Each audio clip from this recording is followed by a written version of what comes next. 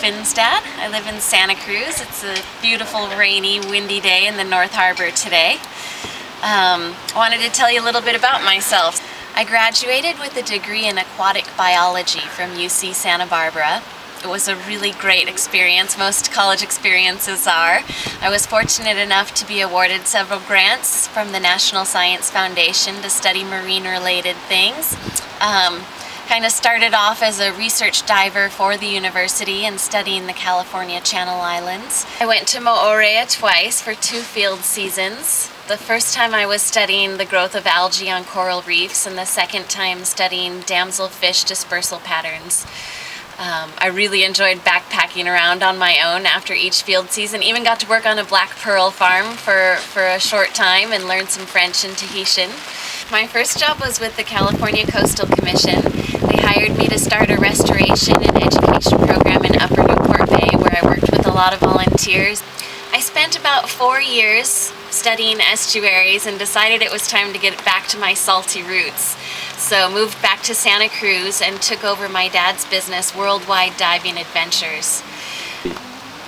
So I guess you could say I'm a diving travel guide, which entails from the bottom up getting students certified in scuba, taking them to advanced levels in their training and getting them excited about marine biology, and then traveling with us. Right now I'm gearing up for a trip to Palau, which is on the Marianas Trench, some of the best diving in the world.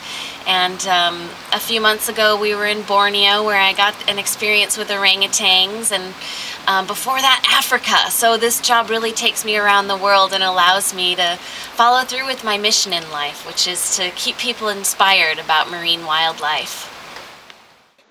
In this scene, I get a close look at a Galapagos reef shark.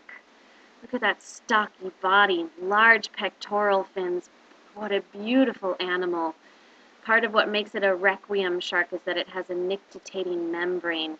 Look at the grace of that long fin swimming back and forth. Shark populations are declining worldwide at alarming rates due to overfishing. Let's check out some hammerheads, big ones. We used to see these guys all over the place in Baja in the Gulf of California, but this scene is shot in the Galapagos. The Ecuadorian government enforces regulations here, and it's not uncommon for a diver to find herself surrounded by hundreds of these otherworldly animals. We are witnessing a shift in the way people view sharks, from a sinister and expendable resource to a fascinating and ecologically vital inhabitant of our oceans. I work as a hydrologist for the city of Santa Cruz, which means I study water.